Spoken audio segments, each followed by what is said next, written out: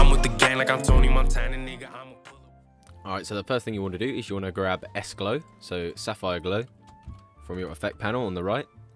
You want to drag it on onto your clip. You then want to find where you get the kill. So by using arrow keys, you can find where you get the kill. You might want to come over to the left of the effect controls and turn the brightness down so you can see the ammo indicator. But I'm using when this goes from 3 to 2 to indicate when I get the kill. And then on 2, you're going to increase the brightness to 7. And then press the keyframe button here and then go back 1. And then bring it down to 0 brightness again. So just before it's 7, it should be 0, just like that.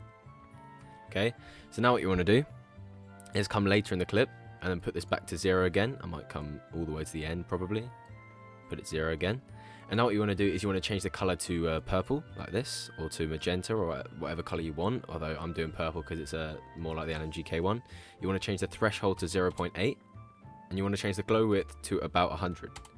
You can tweak the threshold. I might put it to 0.07. It depends on the clip because different things glow a different amount, and the threshold is basically how many things are going to be able to glow.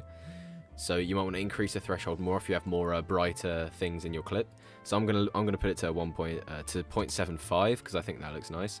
You obviously want to put other effects on with your glow effect. For example, I have a flicker effect and a shake effect on it as well. These are actually from my preset pack that you can download. The link will be in the description. You can see I've already got some glow presets. This Premiere Pro preset pack doesn't have a preset for the glow, like the LMGK purple glow, but there is one of those in my After Effects pack if you want to get that. So the links to both of those will be in the description if you're interested. But yeah, that was just a quick little tutorial on the purple LMGK glow. You can obviously tweak it a bit to how you like it. For example, you can increase the glow width if you want it to be slightly more, wider, if you want the glow to be softer, or you can increase the brightness if you don't think there's enough glow. You can also lower the threshold if you want more parts of the thing to glow. But yeah, I like it. I like how I had it there with 100 and that. But yeah, thanks for watching.